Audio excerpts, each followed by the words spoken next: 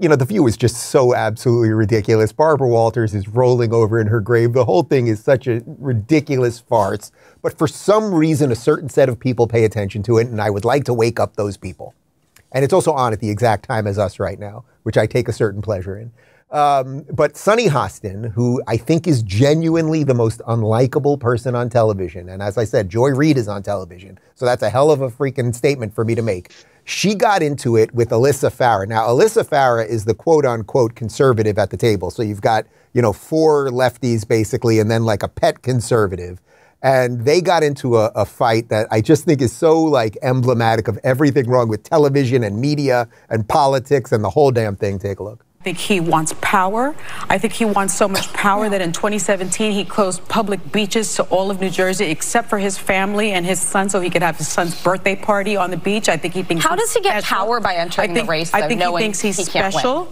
But what scares me, Alyssa, is that you are incapable of defending a man that you worked for, that you know of. Oh, no. Why don't you ask me a question rather than... I did ask you a question. She did. I had a point I wanted to make. And you said that you needed to hear more from him. And I don't need to hear more from Pence for several reasons. Because when I lived in India... Well, you just accused me of something, so why don't you let me actually answer? You're not going to vote for a Republican ever. No, I'm gonna finish what I'm gonna say.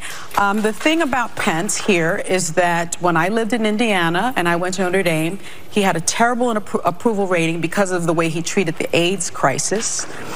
Awful. A lot of people died because of him. A lot of people died because of how he handled the COVID crisis. You defended Cornel West yesterday, who would destroy our country.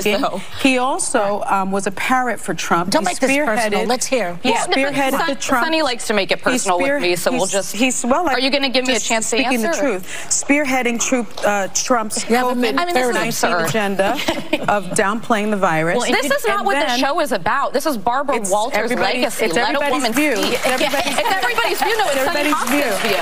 And Pence... Okay. Yeah, Ashley... Like, like this, like I can feel like a tumor growing in my brain. I hate you, Dave, for look, I apologize to you guys. I apologize to everyone watching. I apologize to my team here. Why would I do this to any of us? Liz, it's interesting because, look, Alyssa is obviously well compensated. And again, she's just getting exactly what they pay her for. But someone like you could sit in that seat, right? Like you would knock it out of the park, which is why they'd never hire you for that.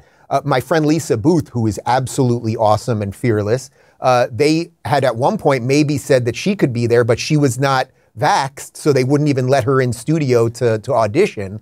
I guess I have a couple questions for you. Would you even consider the gig?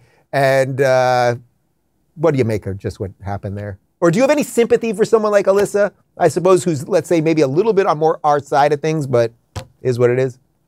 No, I have no sympathy for Alyssa. She's a very silly person. She's an intellectual lightweight, and she needs to act like a grown woman. If someone is attacking you, then you need to know how to defend yourself. If someone is steamrolling you for the purposes of humiliating you so that they portray to the world that your political views are somehow illegitimate, then you need to interrupt, and you need to do it in a way that actually interrupts, not fluster and flap around like an agitated bird like she does. So no, I don't have a lot of sympathy for her. That being said, Sunny Hostin is like a very mean person. She's a very nasty person. So if I were in Alyssa's seat, that would not be happening.